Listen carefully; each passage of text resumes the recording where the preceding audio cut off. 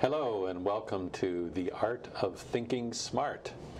This is a program that was originally developed by David Chang at Wealthbridge, and I've been hosting it for some time. I'm Michael North. And in this program, we try to interview some of the leaders of Honolulu's business and social and cultural and political communities to discover what are their secrets of success, what makes it possible for them to do the work that they do, both from a personal and a professional standpoint. So we're interested in their story and what they're doing, but we're actually trying to get behind the scenes to understand who they are and why they're doing it. And that's the art of thinking smart. So today our guest is Antonio Trincão, who is originally from Portugal, but he's living now in Honolulu and running an exciting young company called Youcanevent. Now, I want you to think about Youcanevent for a moment and think, what could that possibly be? And now we're going to ask Antonio, what is that Youcanevent? Hello, Michael. Thank you so much for having me. It's a pleasure to be here on your show. So basically, Youcanevent is an online community where brands can easily identify vendors when organizing an event. So for example, if you want to do an event for ThinkTech Hawaii, you can find entertainers, catering, venues, and easily you can do your event. So why wouldn't I go to an event organizer, an event management company that bundles all of that together? Yeah, because basically most of the times those event agencies are just working with a few number of vendors, and with us you can find all the vendors available in Honolulu. Okay, and you put together your own virtual team. Exactly. Based on the recommendations that come from your system. Exactly. So our customer, in a comfortable way, he just type, I want to do an event in Honolulu for 200 people, and I might need catering, venue, and entertainer. And our wide network of vendors, they get back with a lot of proposals, and we have a local event planner to help you in operations, management, and advertising for your event. So do you have a kind of an eBay auction kind of thing where you hear from several different vendors? Yeah, I like to say like we are kind of like Uber, so the customer just send the request and then the vendors get back with proposals, with bids. Okay, so Uber for parties, Uber for conventions, Uber for business meetings, Exactly. Uber for weddings. Right now we are not focused on that market, but soon we will be. Right. I think that will be called like You Can Marry. Oh, okay. So you can, all of that. You can, exactly. Okay, that's your brand. Exactly. So how did you get into this? You just like to party and you want to help your friends to party better? So as you said, I'm originally from Portugal, and on the Latin European culture, we have a lot of we have a lot of pleasure on the art of restoration and tourism and events. And since I was a young boy, around my 15 years old, I work on a bartending industry, nightlife industry, and then I belong to a non-profit organization called Azeituna, and I did a lot of... Say that word again? Yeah, okay, Azeituna. Azeituna. Yeah, it's similar than tuna, the fish, but it's called Azeituna. And basically, we did a lot of international tours. We played all over the theaters in Europe, and so every time that we was playing on those theaters or organizing international tours or doing events on the nightlife industry, we had this question: how should we do an event? Where should we find the vendors? How can we negotiate with vendors easily to do an event? So that's how it came. Yeah, especially in a big city like Lisbon, for example. Exactly. There's so many options, and unless you produced an event successfully before, you really don't know where to start. Exactly.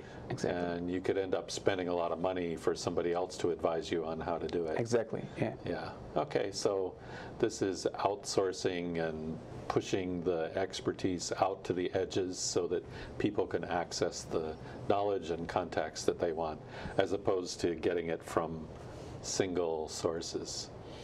So you said you were a bartender. You were like a Tom Cruise in Cocktail.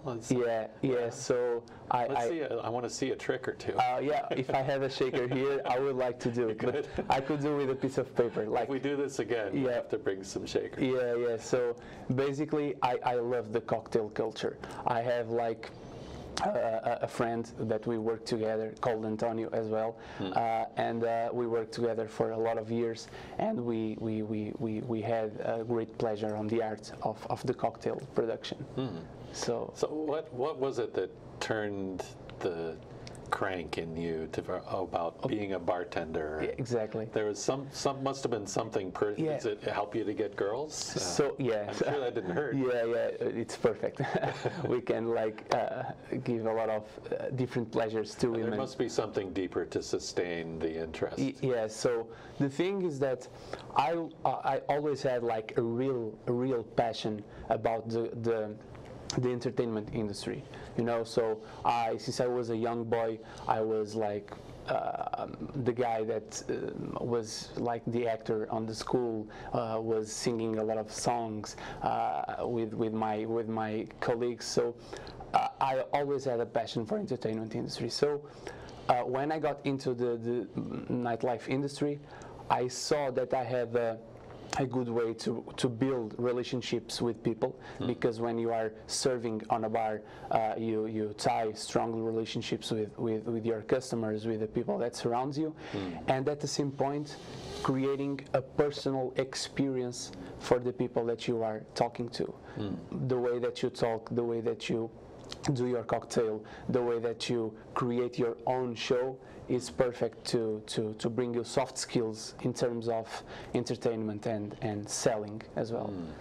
So would it be safe to say that you have the soul and the heart of a networker, of a relationship builder, and exactly. it really turns you on to see people come together and form? It's like my real pleasure. I love to gather people. That's why we are doing Youcanevent. Okay. I worry a lot about people. I'm the guy that if I'm going to a restaurant, the person that I really care about is the guy that is serving the food. A lot of times, and like a lot of people that know me knows that I'm going to the restaurant and I steal the bartender or the employees, and I bring them to our party, saying, "Oh no, now you have to join the party with us. Now you have to so drink with us." So you must be a good tipper. Yeah, exactly. Yeah.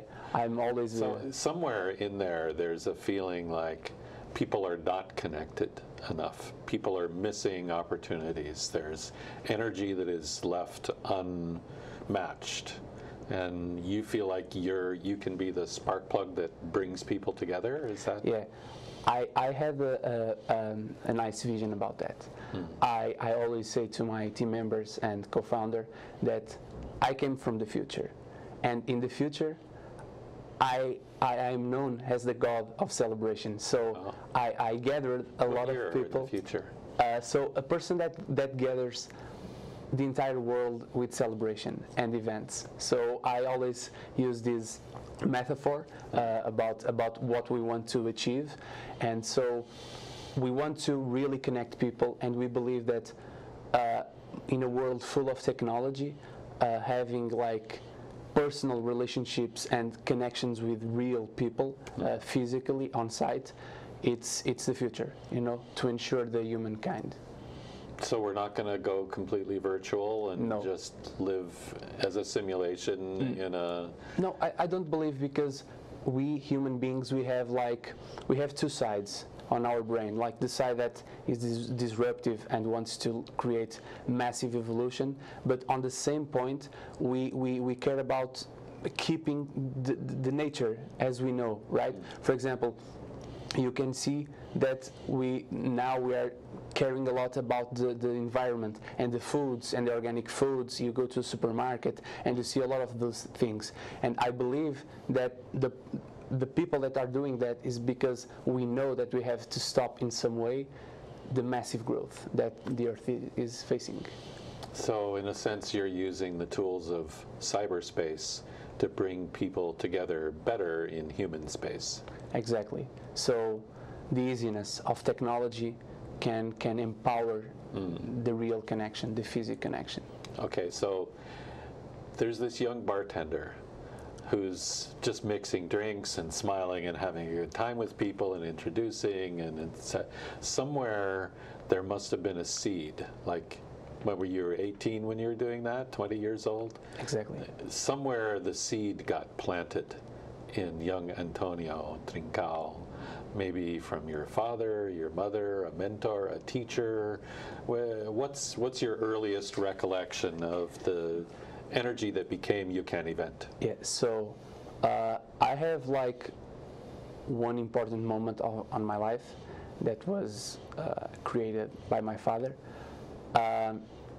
That basically he offered me like a trip on my 18 years old birthday, and I traveled to New York City with him, you know. And when I arrived in the United States, the feeling that I had was, okay, everything that I see in the movies, it's real, you know. And so that whole Tom Cruise thing was actually real. Yeah, you know. And when I felt that the movie thing, what happened on the movies, is real in the United States, I thought that I can be the actor of the movie, you know. So when I thought that, I decided that I will have to do something really big to the world. So you followed a very interesting path from your beginnings in Lisbon. I think a few years ago you started working with an incubator type company that made some investments. You went to one of these entrepreneurial kind of gatherings where you get to pitch, and you won that, or you got some recognition from that, and then you bounced through to an event in New York and you got more visibility from that. And can you describe the progression that you made? Exactly. So before answer that question, our objective since the beginning is to be headquartered in the United States, because we have the biggest event cities in the world. Honolulu, Los Angeles, New York City are the main hubs of events and entertainment in the world. And so on the beginning of our journey in Lisbon, our startup was incubated on Startup Lisbon. That is a really famous incubator in Europe, one of the best. And we had a lot of events on the week, and I had to do a lot of networking, a lot of pitch sessions, and that allowed me to connect with companies, with customers like Microsoft, Primark, Mary Kay, and many more. Interesting. So what was your experience with Microsoft, for example? Yeah, so Microsoft, we just partnered with them to do a big event on their headquarters, and we have done like it's called a tech meetup, where we gathered a lot of companies from Portugal to meet disruptive ideas that are being done by the startups in Portugal. Okay, so Microsoft headquarters, they have everything for us. Microsoft has a headquarters in Lisbon? In Lisbon, yeah. For just Iberia, or for all of Europe? It's for the Iberia, yeah. Okay. Iberia. So Portugal and Spain. Yeah, exactly. Oh, that must have been fantastic. Exactly, perfect. Wow. So then you got spotted by Blue Startups, which is one of the elite incubators, I think, in America, if not in Top the world. 20. Yeah, really. It's amazing that for such a small city and out in the middle of the Pacific where nobody notices us on a global picture, it's amazing that there's such talent, and they spotted you. And we're going to go into a little bit of the details of that on the other side of this break with Antonio Trincao. Thank you.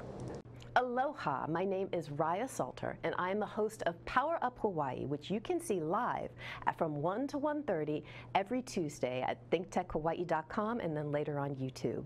I am an energy attorney, clean energy advocate, and community outreach specialist. And on Power Up Hawaii, we come together to talk about how can Hawaii walk towards a clean, renewable, and just energy future. To do that, we talk to stakeholders all over the spectrum, from clean energy technology folks to community groups to politicians to regulators to the utility. So please join us Tuesdays at 1 o'clock for Power Up Hawaii. A veteran, My victory was finding the strength to be a champion. My victory is having a job I can be proud of. At DAV, we help veterans get the benefits they've earned. My victory was finishing my education. My victory was getting help to put our lives back together. DAV provides veterans with a lifetime of support. My victory is being there for my family. Help us support more victories for veterans. Go to DAV.org. And we're back with Antonio Trincao. And we're talking a little bit more about blue startups and Honolulu. Yeah, Antonio, you're a long way from Lisbon. I'm sure you heard about Hawaii and Honolulu, and you thought about Mai Tais and grass skirts and sand and sun and so on. Did you ever think that you were going to come here and organize a company? That is a curious question. So first, Hawaii was a dream for me. Since I was a young boy, being here, it's a dream. And second, I believe that Hawaii tech scene and Hawaii as a hub for entrepreneurs is perfect to build your culture. So the first reason that we decided to come to Honolulu was because I wanted to build a culture on our team, the values, the mission, the higher purpose. And Hawaii, it's the best place for that because of the aloha spirit, you know? So I believe that in the future, a lot of good companies will come to Hawaii to build the culture, to define the values, because this is really important on your team. And after that, of course, that they will move to San Francisco, Los Angeles, New York City, because of the market industry. But on the first stage, building the culture, developing your product, build an MVP, Honolulu is one of the best places. And it's a gateway to Asia, too. Exactly. The biggest markets. Exactly. So I want to break from this subject completely and look at a piece of video that came from about 5 years ago in an earlier stage of the company. Can we bring up that video? It's an event video from Lisbon. So talk us through, what are we looking at here? So that's our nonprofit organization where I met my co-founder. As a tuna. As a tuna. Yeah. And we organize a lot of events. This event is called CELTA. Is one of the biggest events in Europe. It brings more than 10,000 people on the weekend and involves all the Portuguese scene and student community. So it's really big. We bring a lot of famous artists. You will see further on the video. The theater, the music, the lighting, the audio visuals. It's really, really, really engaging. So did you organize all aspects of this, the talent and the tickets? Precisely this festival I organized with my co-founder, João. Here you can see the theater. I organized with my co-founder João, and like I said, it's a huge event. Like it costs like hundreds of thousands of dollars. It's a big event. You will see the theater further. Yeah. Yeah, it's. I'm familiar with event management, and I know what it takes to make something like this happen. Yeah, exactly. It's. You see the theater. What theater is this? It's called Teatro Circo. It's in Braga. Yeah, it's really, really big. It's one of I think that one a reward like for being one of the best theaters in the world. It's similar to one theater in Paris. Really.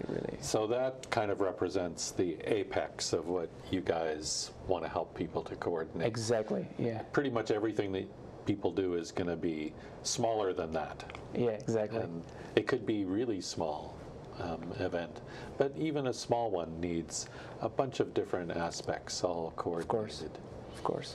So let's go back a little bit further. You know, we were talking about what it takes for Antonio to be Antonio, and I expected that somebody who started out as a bartender and has kind of freelanced his way through incubators and so on would be kind of a non-linear thinker, but you're not, right?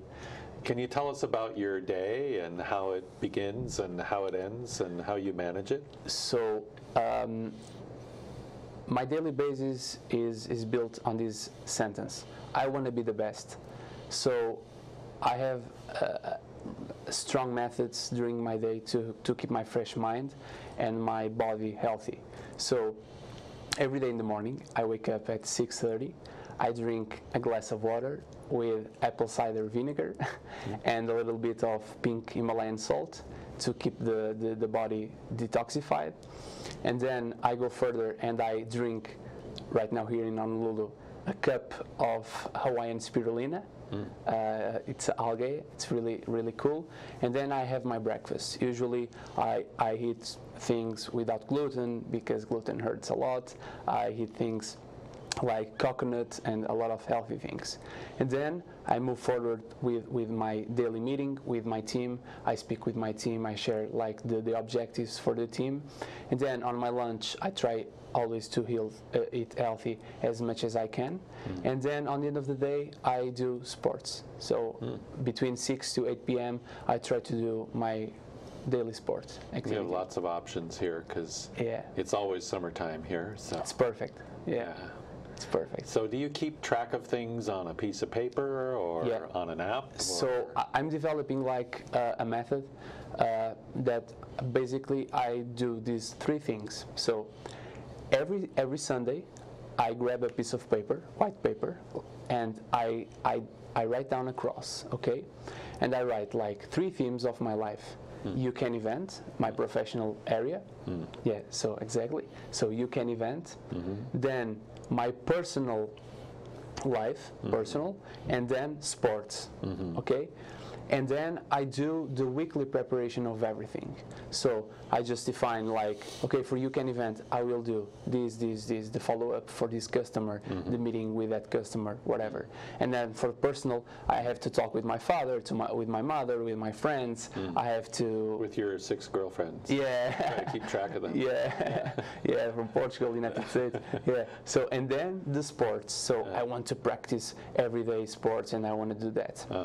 After doing that preparation, I put everything on my calendar because we are not productive with to-do lists. We are productive with everything scheduled.